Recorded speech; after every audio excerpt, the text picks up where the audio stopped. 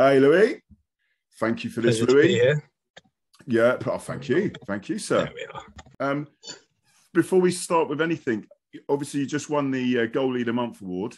Yeah. So you're getting gloves. What are they? Are they proper top gloves, or are we talking about snide ones from Sports Direct? What are we talking about here? Yeah, no, proper gloves. So the ones Begovic wears, he's got his own keeper glove brand. Oh.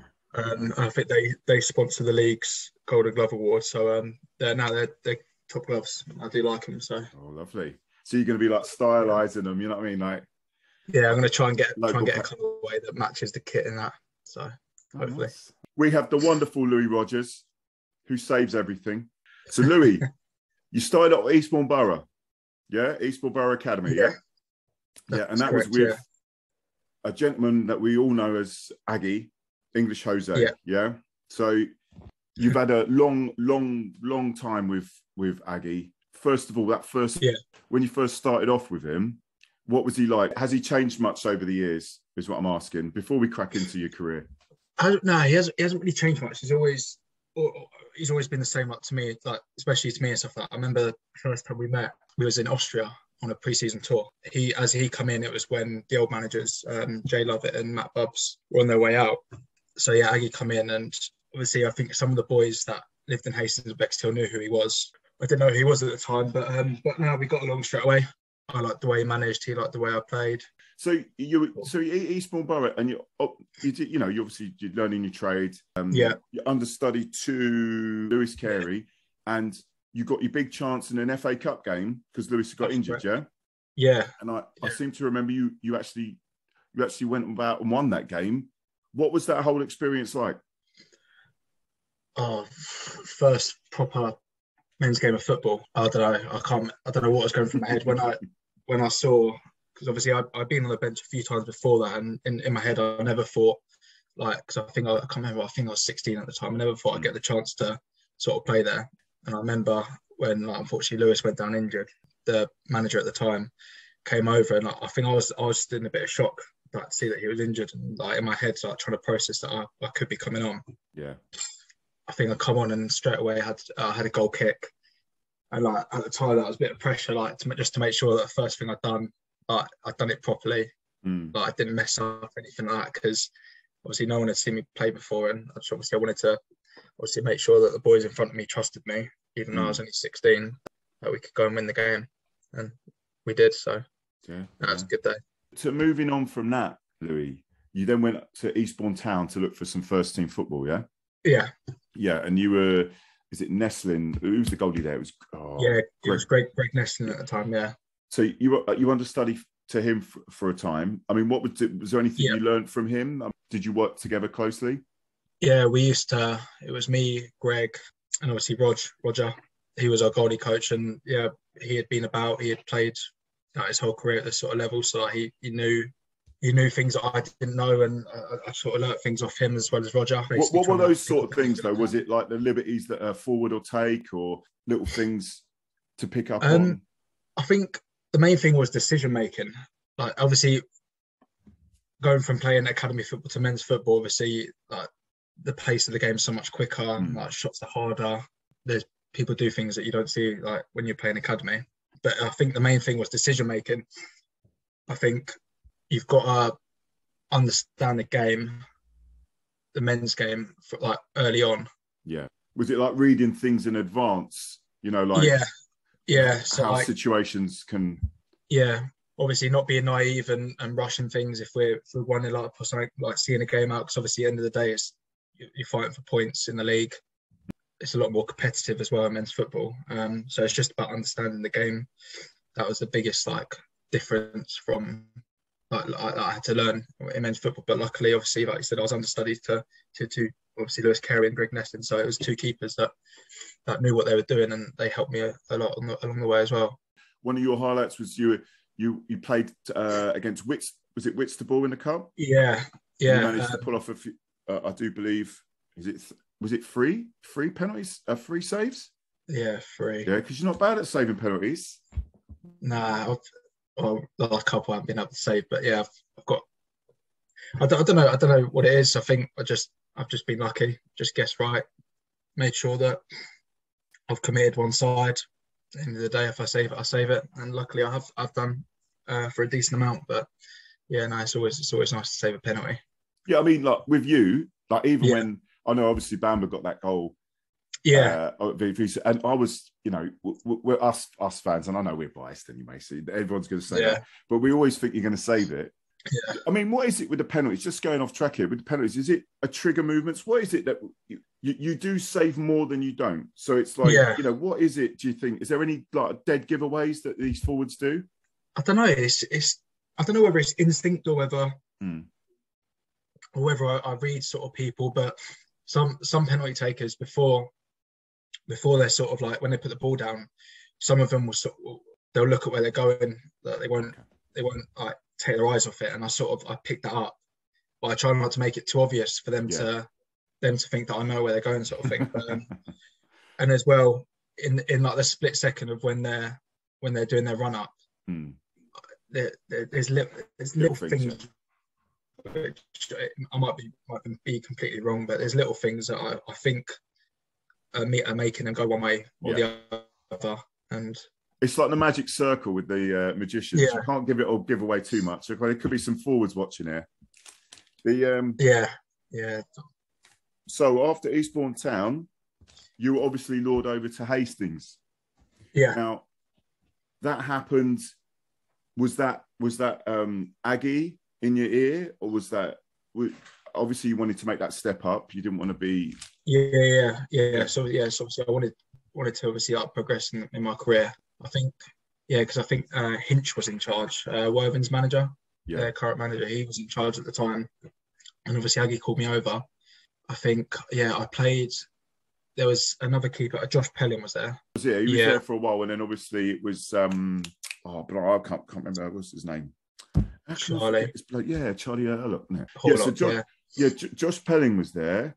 Yeah. And you didn't really, you were just the understudy then. Yeah, so I think in the last pre-season game of that first season I went there, I can't remember who we were playing against, but I had a knock to my knee. I think I hyperextended my knee slightly. Nothing like major or anything like that, but I remember I was in crutches for a month. I was out for a couple of months. But obviously I was gutted because I thought I had a good pre-season as well. And then when I was fit again, just trying to get back into it. You did. Then you got some time. I think that they get you to dual register at Upfield, wasn't it? That's it. Yeah. And as well as playing the under-23s for Hastings as well, weren't you? I think I was playing like 1 or 2 games a week with Upfield, and then 23s were playing as well once a week. So I was getting like 3 games a week, which I loved at the time. Like just football. Just getting back into it because I having like 2 months off. I hate not playing football. Yeah. Like even off season in the summer, I hate it. Obviously, I'll try and play football as much as I can if it's down the 3G of my mates and that. But you don't like staying in goal. You like running out as well, didn't you? So I'm sure. Yeah. Lots of fans I've spoken to, they're like, actually, you know what? Let him run out with it. So I mean, fullback, goalie, fullback. With the Upfield, the time at Upfield, I mean, how do you feel that helped with playing the 23s? I mean, was the coaching staff always in your ear that we're with you on this? Yes, you're at Upfield, but your time will come. Again, it was more obviously just getting as much first team experience as I could. So obviously, with the 23s games, obviously it was playing like the Hastings way, like playing out, and then on the other side of it, I was learning to deal with the physical side of things in county league football, like with Upfield, like a very physical league. I was getting bashed about every week. Obviously, I'm not the tallest, so I was a target sort of thing, whether it's corners or anything like that. So growing up, sort of really, becoming more physical, like dealing with that physical side of it. Yeah, I mean, with the 23s, you won the cup, didn't you? We did. I mean, who was in at the time? Who was in that 23s team? I know Sammy and Dicko. They played in that final with us. You had George Taggart, who's now at Saltdean, who was at Hastings for a while. People like Tyler Scrafton, I believe Kane Penn was there, who's obviously still here now. Brad Pritchard, but it's ages ago. I've got a picture on my phone somewhere. I have to have a look at some point. Yeah. No, sorry, I caught you out there. That's all right. I should have done that research, mate. You got one of the things that a highlight from Upfield was you got into kind of local media and that because of a cup run. Like you performed particularly well and kept them in a lot of games. Do you think that was the thing that kind of, I mean, obviously Aggie taking charge as well might have helped, but like, do you think that was the final thing to say, actually, we need to give this boy a chance? Because he's tearing it up. This Louis lad's got talent. He needs to be in our team. Do you think that was what did it? Maybe, yeah. Obviously, I was doing well sort of at Uckfield, so whether or not what the main reason Aggie brought me back for, but I mean, yeah, obviously, hopefully, it was to give me a chance, and I obviously took the chance, and here now. Because obviously, not a lot of us had heard of you before.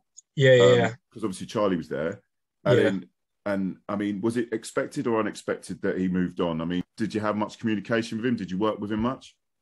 With Charlie, wasn't there with him long when I joined back up again, because I think he went in the summer, so he went at the end of that season. But I got along with Charlie really well. In the off season, I think it was a couple of years ago, we all met up, me, Charlie, and a few other keepers. Oh, nice. We've done a few sessions over the summer just to keep ourselves ticking over. Being a keeper, there's not a lot of stuff that you can do either by yourself or with your mates, other than just like shots, for example. So it's nice that there was a few of us keepers so we could work on that specific things. But no, I got along really well with Charlie. But yeah, obviously he moved on. I think he moved up to Hitchin, didn't he? Yeah. And I think he's got a place up there now. Right. Well, then you took over. Yeah. And you've made the shirt your own. Yeah. No one's dropping you now, mate. Jesus Christ. Obviously, we had the COVID season where we were superb throughout that season. Yeah.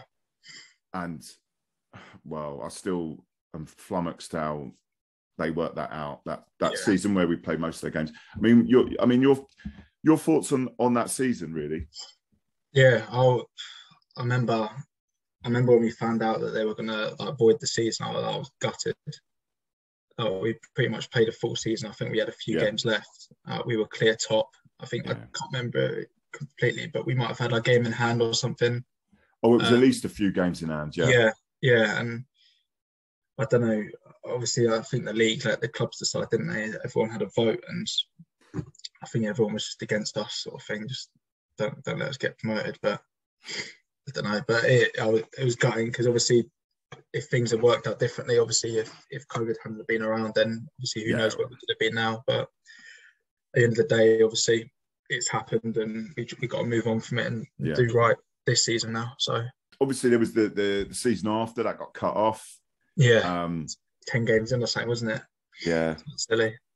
I know. And well, let's go to this season. I mean, first of all, obviously we had that really good cup run. Yeah. Any particular highlights from that? Yeah, Chippenham. The whole experience of travelling up the night before. That's sort of what you're experiencing, what a professional footballer experiences all the time, sort of thing. Like they're travelling to games, hotels, and then preparing for the game like in a proper way, rather than travelling miles on the day, sort of thing, to turn up and play, sort of thing. But yeah, the whole experience and. Chippenham and even Maidenhead, I know obviously the result didn't go away, but the whole atmosphere, the pitches, the standard of football, the fact that we brought our level to them, sort of thing, was good to see, and it's good experience all round. It was hard to get a beer after the game at Maidenhead for some reason, but that's another story. And then let's move on to Aggie going. You can understand why he's gone. You know, in terms of his own career and progression. I mean, I know you touched on that about the lure of that higher up level with the preparation and things like that, and the more time you've got and to focus on your own game and not traveling and all the other things. Yeah. All that, obviously, I said to him, obviously, all the best, everything that, obviously, because obviously in his personal development sort of things, going up the leagues is good for his career. It was just obviously a shock for us because obviously in all our minds we all thought he wasn't going to leave, we were going to win the league altogether, sort of thing, and work our way up that way. It was just a shock really, but it was all left on good terms and stuff like that, so it was all sweet. So yeah, Aggie goes. Was it easy for Gary to just switch? Obviously he's a dressing room leader and he's quite vocal. Yeah, he's always been a leader. when Aggie was there, sort of thing, our team huddles and stuff like that, Gaz was always the one speaking, always sort of like pumping us up as well. And I think it was an easier decision for him to take over. I think it had to be within the dressing room, like our new manager, just because of like, obviously the group of players that we had, and obviously the progress we made over the last couple of years. I think it was only right that it was someone like Gaz to come in, and I think he's done a brilliant job so far. So. Yeah, what is he? Is it just an organisational thing? We could just say Finn O'Mara coming in. Was there any distinct difference from what Aggie was the blueprint for Aggie to what Gary's doing? The style of play we're playing, we're trying to play out when we can, which is still like obviously the main thing. But I think with Gaz is sometimes it will be a bit more like it will be a specific style of play, or like if things aren't going our way, it'll be clear like what we're going to do the next half, or like for example, like even against VCD on Saturday, for example, obviously what Gaz and John and Meany had said to me was I had like obviously different options, but I think it was clearer as to if they were pressing what options I had, and if they were dropping off what options I had, sort of thing, whether it was playing out, going over the top, round the sides, etc. Both tactics were brilliant, sort of thing. So I can't fault both of them. Man. Yeah. One of the big changes I thought was we'd started getting niggling injuries in defence, and I didn't think that had helped us in the first part of the season. And that seemed to impact on everyone. I mean, we were so used to being a very tight defence. Yeah. I think that the fact with Finn O'Mara coming in, I think he's just a monster. And it seemed to have immediately helped with a lot of your decision making. Like and I'm only just a fan, so please tell me if I'm wrong. That you seem to be a lot more comfortable with the defence that were around you. You were very committed. Like if you were coming out, you were coming straight out. You would, particularly, you goal catching on the corners and things like that, or clearing. I mean, what's Finn's impact on that defence? I think it's like his calmness. Like he looks so chilled on the ball. Like whether he's defending off the ball or he's got the ball at his feet, he looks chilled. He looks comfortable, and I think that rubs off for me, because then if I know that obviously my centre half's in front of me, like if they're comfortable and they're happy, sort of thing, then it makes me feel more comfortable and happier. So like I didn't realise when he first came out, I didn't realise how old he was. I didn't realise he was younger. He's a year younger than me, but I thought because of his size, and I thought you think he's not, and obviously like how he is as a defender, I thought he was older because he's a really good defender. So. Yeah, he does seem to play with an older head. Like he seems to. Yeah, he doesn't. If he's got to go, he's no messing about. He's getting rid of it. He knows what he's doing. So it's good to have that in front of me, sort of thing. It makes me feel better, more relaxed, if that makes sense, sort of thing. Knowing that their decision making is correct, and obviously, and then it helps me in my decision making, whether it's coming for a ball or letting them deal with it. Yeah, I mean, like we'll talk about the VCD game quickly. I think you pulled off a couple of cracking, at least 2 cracking saves. Yeah. In a game that we quite easily could have lost. They obviously got like Bamba. I mean, hard to break down. Give him any space, and he's a nightmare. Yeah. That game annoys me. That game, just official wise, but I'm not going to go into it too much. Yeah, you can't go into it, but I can. Yeah, you can. Yeah, I can. I mean, your fans are biased. Yeah, there's no way they're not, right? But I remember I think it was for the second goal, the challenge in midfield that they gave. They got the free kick for. Yeah, and it was like, you are having an absolute, that is. Yeah. It was just, I noticed there was a few calls coming from the linesman. Yeah. I'm not sure if was it first, I think it was first half. And the linesman wasn't looking. Like he would give one thing, you weren't looking, and then he's giving something out, and it's like, you're going on reaction. Yeah. And, I think it was the same for the penalty. I think the ref went on reaction. Well, I mean, I was asking their goalie, because we were behind their goal, and what was the pen for, mate? I was asked genuinely. I didn't know. Yeah. He didn't know. Yeah. I mean, he says, "Yeah, it's pen." No one's arguing, and I'm like, "Okay, but do you know what his format?" And he didn't know. So I think the thing that got me was because he didn't even give Finn a yellow card, and I think if he had actually seen. If he's given the pen off his own view, Finn would have been yellow carded. But the fact that he didn't give him a yellow card just shows me that he went off reaction, didn't know what happened, and he's gone with that. But at the end of the day, it's what it is. But no, that was a little bit annoying. I mean, some of the standouts this season. I mean, I think, you know, we've obviously got some of the younger lads in on Marcus and Finn, and I mean, obviously Tom is he's, you know, he glides with the ball. Yeah. I mean, you've also got Dicko, who's, you know, he wasn't always in, and now I think he's been fabulous the last few games. Old Dicko. Yeah, he's solid. Him in midfield, he's solid. Like, he gets stuck in. He covers every blade of grass. Like, his stats at the end of the game, like, he runs a lot. He does a lot for the team, and it's big for us. Yeah, I mean, obviously Popey. Yeah. And now obviously he's a dad, so he's getting all those wake ups now, and he's throwing defenders around still. Yeah, he's still throwing everyone about, still performing well. Yeah, fair play to him. Like,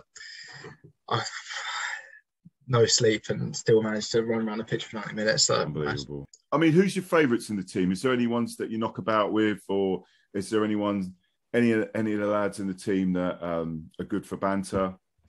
Yeah, I mean, I get along with everyone. A lot of the boys are Hastings boys. Obviously, I'm from Eastbourne, so I've got a little car school. Yeah. So we've got me, Ryan, Popey, and Nori. So a little car school. So we obviously will travel up together all the time. A bit of banter in the car and stuff like that on the way there and back. But yeah, I think that's car school number 5 now. I've had so many different car schools that I've been a part of, like, from obviously players that have come and gone, like Jake as well, like last season. He was a big hole. He was a big hole once he left, because, you know, we were used to that player that come in who just up that right-hand side. Yeah. And Tom's took over. I think he's making that his own now. What's your thoughts on that, Louis? Yeah, I mean, before, obviously, when TC was playing out on the wing or up front, in my head, I think you would never think to put him as a right back. And I think when Gaz did stick him right back one game, I was like you said, he just glides. I don't know how he does it. Like, I couldn't do it myself. If I was running, I would have lost it straight away. But he, I don't know, it's simple gliding, but he does it like really well. Well, I don't want to go back to that VCD game. I think he got hard done by. There was a few that went in on him that I thought that the ref should have picked up on, but yeah. Was sounding bitter here. Gary Elphick, manager of the month. Yep. Louis Rogers, goalie of the month. So when you win it next month, do you get a different set of gloves, Louis? I believe so. Yeah. I think it's obviously it's per award, so yeah. Fingers crossed, hopefully. You know what I'm going to ask you, right? First of all, is it going to be our season this year? Yeah. It's going to be our season. Yeah, our season. Yeah. It's our season. We're going to smash it this year, aren't we? Right. Yeah. Any last thoughts out to those Hastings fans that are going to watch this? Thank you, everyone. Obviously, your commitment week in, week out. Obviously, coming to all the games, breaking the record on Saturday, 2017, I think it was, wasn't it? Yeah, keep doing what you're doing, because obviously it helps us massively. How loud you lot are on a Saturday or Tuesday, no matter where we are, sort of thing. It drives us, it pushes us on. So, thank you, and we'll go again on Saturday. So, appreciate every one of you. Yeah, Louis, just quickly, your song, you don't mind it? Yeah, no, I like it. Yeah. No. All right, just so someone asked me about that. They said, "Well, what do you think of the song?" I don't know. I'll ask him. Good song. Louis, absolute pleasure. Sure. Love to have you on again. Maybe come on a round table one time. With the fans. Thanks a lot, chap. And I'll see you at the game. Yeah, I'll see you on Saturday. Yeah, take care, mate. Thank you for having me. Cheers.